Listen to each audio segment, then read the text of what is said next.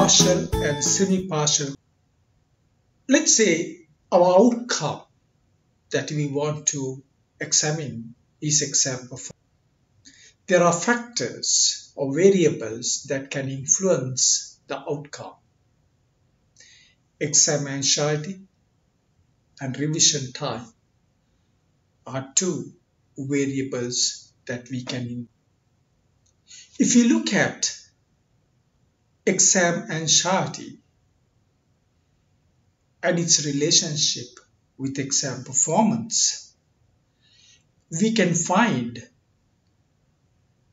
the variance or the explanation that is accounted for by exam anxiety. In this example, it is 19 points. We can then take revision time as a separate variable and then look at exam performance and examine the variance accounted for by revision time. In this example, it is 15 points.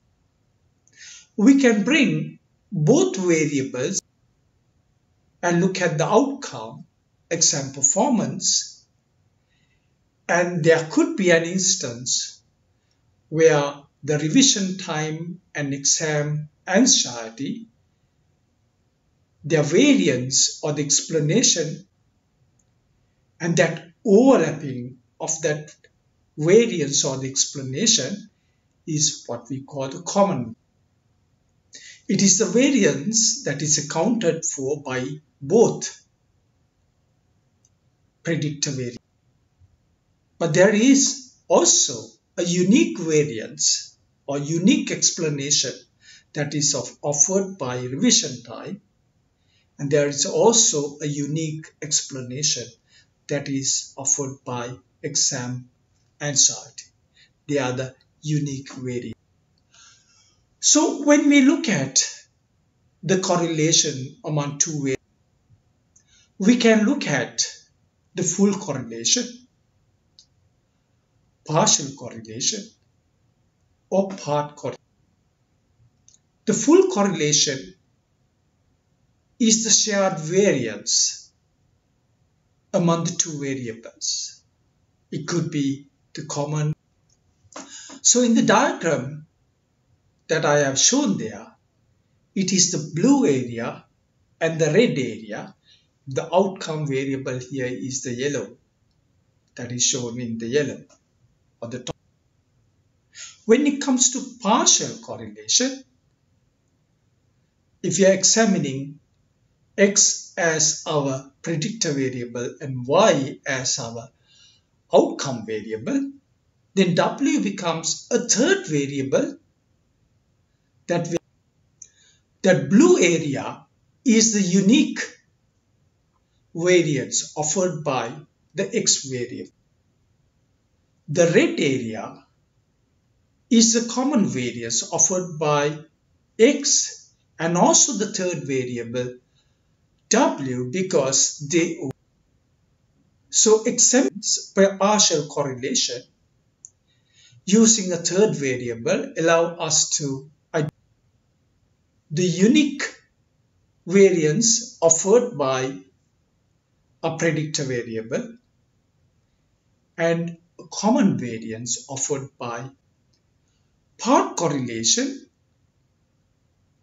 where that is applied in regression analysis, is where we look at the predictor's influence on the outcome.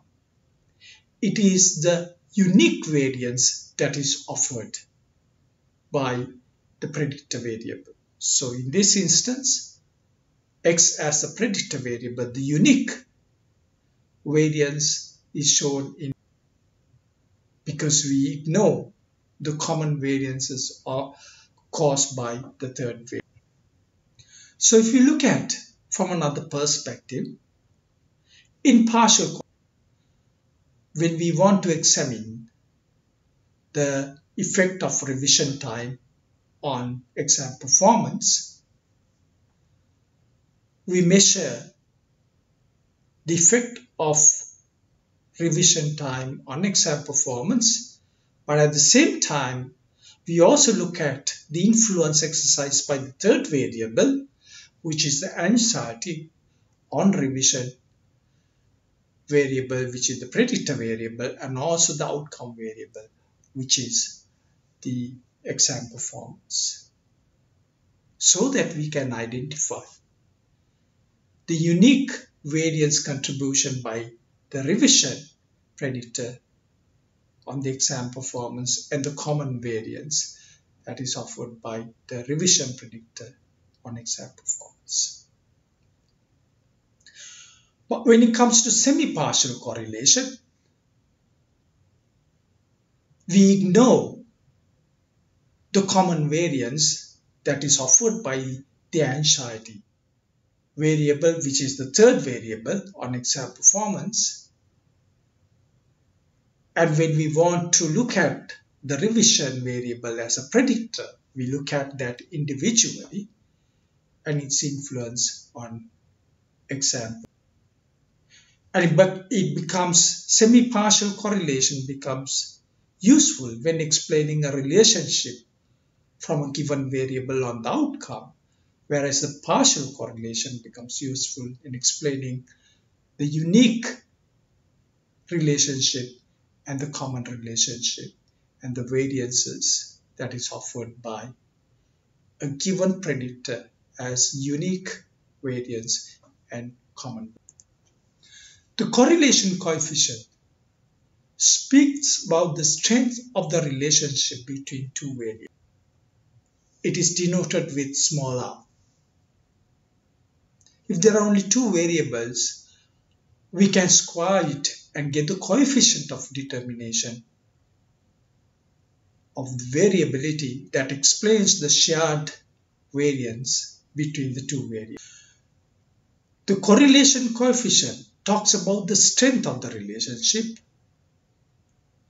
Coefficient of determination talks about the variability or the amount of explanation outcome from one predictor to the outcome variable.